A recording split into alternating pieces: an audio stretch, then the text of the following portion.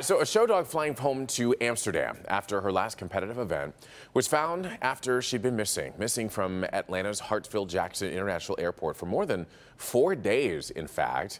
So the dog that you're looking at there is Gale, a 22-month-old American Staffordshire Terrier. And Gale was traveling with her handlers after participating in a dog show in Louisville, Kentucky on Saturday. Officials said that Gale broke out of her crate in the airfield as workers were loading the crate into the cargo area.